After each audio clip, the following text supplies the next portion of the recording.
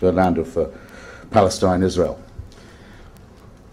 I once heard Abba Eban make a speech in this very city. He was then Israeli foreign minister, saying the great thing about this dispute is it's easy to solve. You don't always hear that, but it's true. Ever since the Balfour Declaration and before, it's been very clear. There are two populations roughly equivalent in size, not exactly, in the same territory with good claims to it. Partition, a share out. It could be done easily. Most Jews support it in America and in Israel. It is, officially at least, this is open to doubt in some ways, the view of the PLO. It's the view of the international community. It's certainly the view of many Palestinians. A two-state solution. Why is that impossible? A group of Messianic settlers who believe that if they can pull all Jews into Palestine from around the world and make them all convert to the right orthodoxy, the Messiah will come. They are opposed by a group of people who say, you're quite wrong in thinking God gave this land to the Jews. It's absolutely untrue. In fact, we know to the contrary, he gave it to the Muslims. And you must all get out. And your people must all either die or go home.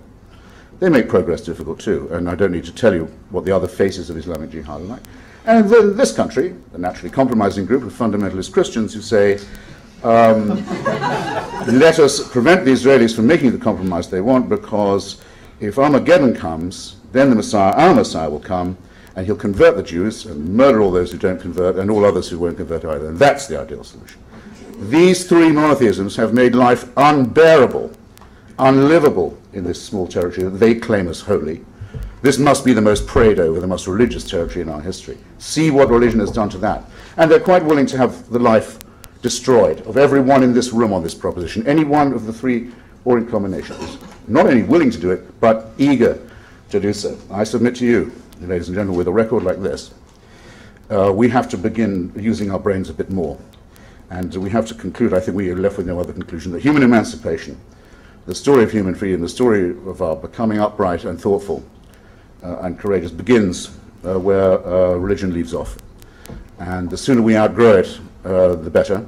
And the more we organize to defeat it, the healthier we shall be. So I invite you to join me in this struggle, which I promise you will last the rest of your lives, but will be worthwhile. Thank you. With a very slight hint to it that I do not like at all, of the suggestion, well, you know, the Jews can really take you out if they want to. There's this huge secret government that they're going up against. I don't like that tone of voice one bit, and that tone of voice is repeated, I think, in the suggestion that we are only at war with Islamic terrorism because of our relationship with Israel. That's not true. That isn't true. If we broke all relations with Israel, and if the whole of what is now Israel became part of the Palestinian state, we would still be having an extraordinarily harsh and bitter and long-run conflict with the forces of jihadism. Anyone who tries to say, if only we could just dump the Jews, we'd get out of this, is lying to themselves and lying to you.